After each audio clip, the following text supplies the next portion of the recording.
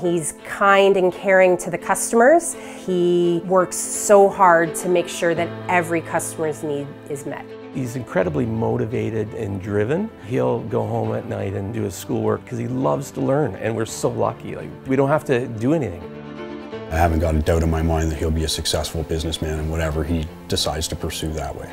She's a very special girl, and we are very blessed to have her in our family. When he learned about the shortage of basic amenities like blankets and clothing, he took it upon himself to say, oh, I can gather clothes, donations, things like that. So he started a blanket drive. Our family is a foster family for York Region. He's really awesome with young kids. He would be their reading buddy, or he would be their lunchtime monitor, knowing that they're a little bit vulnerable in their classroom. She's got a lot of qualities that will make her a great teacher. I can't describe how proud I am.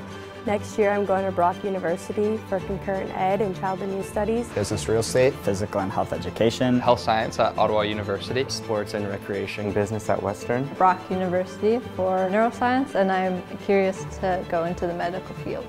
In school, you can really be whatever you want, you just got to work at it. I might want to be a doctor. I want to become a teacher. But I really have a passion for helping people. It's about determination. I learned a lot about the importance of connections with Indigenous peoples in Canada. I've learned that it's not only important to give them support with like blankets and stuff like that, but it's mostly about making connections with those people, and that's when you can really make an impact on the issues that we see today. You don't know what anyone's been through, you don't know what has happened in their past, but you always need to be that supportive person and take that leadership role and lead them into success. Thank you. Thank you. Thank you very much to the OMHA and Dairy Farmers of Ontario. For the Wally Bursary. Really going to help with my further education and my future endeavors, so thank you again. Thank you so much.